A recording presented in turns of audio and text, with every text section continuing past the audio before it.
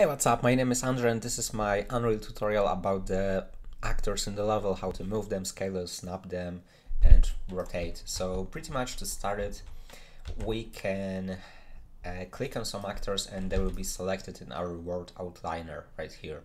You've got their name and shown which one is selected. I can hide it or show it however I want. I can also select multiple actors by just holding my Control key and adding new actors, or Shift button. I can also hold it and click right here to add them, and I can also, by holding this button, deselect some actors from the one I selected. You can also press Ctrl and Alt, and then while holding left button I can select multiple stuff that is in our square or rectangle or whatever you draw with it. So that's one thing. And now if I want to, for example, move something and add, I've got this modes, place, Shift +1, I can just drag my cube and I've got those coordinates X, Y, and Z. I can just move it by holding my left button, for example like this, like this, like this, or just by holding on this sphere in the exactly pivot point. If I want to, for example, rotate, because the options are right here, move, rotate, and scale, I can just click on this or just press E, which is faster, because normally you press W, E, and R. I can just rotate it however I want.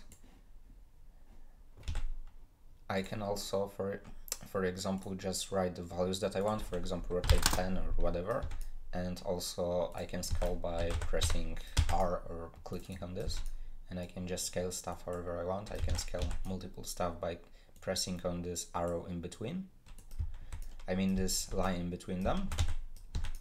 And also if I, for example, want to make a simple object, for example 3 times bigger, instead of writing or trying to scale it, I can just click on this lock button and then write 3, and this will make the change actual to every single value from the scale. But for example, if this is 1 and now I actually write 9, this will make 3 times bigger scale for this one and this one.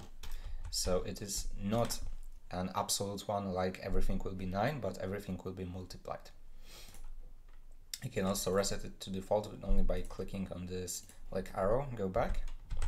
And for example, I can hide stuff by clicking on this eye icon next to a certain object. I also get the types of objects that I have here, and by clicking a double click I can get to a certain object, because if you have thousands of objects in some huge level, then it might be problematic to just fly to it, so you can just double click on them. You can also, for example, add folders and move something to this folder, so you can hide the stuff that you don't want to see for whatever reason. And here's the thing, if I, for example, rotate this, and now, for example, I want to make something out of cubes that goes this way, I will have a problem. Sure, I can scale it, but for example, I want a space between them. If I want to copy something, I just hold my Alt and drag it, and I've got a copy. And yeah, I can try to make it like this, kind of try to place it in perfect position, but if I want to delete it, I just press delete. I can just click on this whether or not our transform coordinates are related to a certain object or to world. Right now I have related to world, but if I make it related to this object, you can see right now if I copy it, I've got an exact copy on a certain coordinates, and I don't have any problem making this. Also, if I, for example, want my stairs to be next to each other, if I copy them and try to move them, I might have a problem with overlapping objects. So there's a way to snap them. By holding my V button, I can just snap them to a certain object, so I have perfectly placed stairs and I don't need to worry about some values, because you can, for example, move something by just either moving your mouse, either hard coding it, let's say 400, or using math, for example +50, and it's works for every kind of transform you are using here. You can also, for example, when you select multiple stuff, move them and rotate them and scale them at once. So it's up to you what you do. Ctrl Z is just back the classic one in software development. You can also change the values of snapping. So right now I'm moving by 1 whenever I move, but I can change it to like 500, and now it moves by 500. The same goes for rotation and for scaling. And also, if I, for example, want to make a certain change to my pivot point, it will be temporary, because if you want to actually change your pivot point location, you need to do this in your 3D software.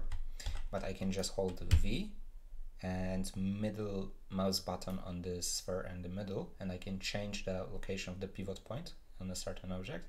Say I want it to be here, and now I can rotate my object related to this new pivot point location. So this is also some helpful stuff. And for example, if I want to place a certain chair, I can just go to starter content, props, and get my chair rotated, scale it whatever I want. Scale it right like this, like this, like this, like this is up to me. If I, for example, want to add another third-person character, I don't know where it is in my folders, I can just click on this, right-click, browse to asset, and just drag it down to the level. And I can just also rotate it, scale it, do whatever I want. So this is pretty much it for the basics. Thank you for watching, and I see you in the next one. Bye.